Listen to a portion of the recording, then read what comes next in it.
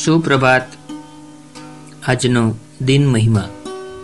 આજની તારીખ 19 માર્ચ। જીવનરામ કૃપલાણી આજીવન ક્રાંતિકારી, અધ્યાપક અને રાજનીતિજ્ઞ જીવનરામ ભગવાનદાસ કૃપલાણીનો જન્મ ઈસવીસન 1888માં સિંધ, હૈદરાબાદમાં થયો હતો। મેટ્રિક પાસ કરી કોલેજમાં પ્રવેશ મેળવ્યો। કરાચીની સિંધ કોલેજના ગોરા પ્રિન્સિપાલે ભારતીય વિદ્યાર્થીઓનું અપમાન કર્યું ત્યારે કોલેજમાં હડતાળ પડાવી ગોરા આચાર્યને પ્રતીતિ કરાવી કે ભારતીયોને પણ સ્વમાન વહાલું છે। MA થઈ શિક્ષક તરીકેના જીવનની શરૂઆત કરી।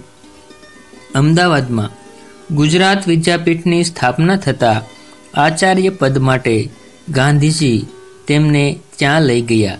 ત્યારથી તેઓ આચાર્ય કૃપલાણી તરીકે જ ઓળખાતા। શ્રોતાઓને વશ કરવાની શક્તિ તેમના ભાષણોમાં ખીલતી। ગાંધીજીના ચુસ્ત અનુયાયી હોવા છતાં ગાંધીવાદના દરેક સિદ્ધાંતને બારીક કસોટીએ ચડાવીને જ તેઓ સ્વીકારતા। એમના રમૂજભર્યા કટાક્ષો, ધારદાર વાણી અને બુદ્ધિની તેજસ્વીતા એમના વ્યાખ્યાનોની આગવી ખાસિયત હતી। ગાંધી તત્વજ્ઞાન પર તેમણે ઘણું લખ્યું છે।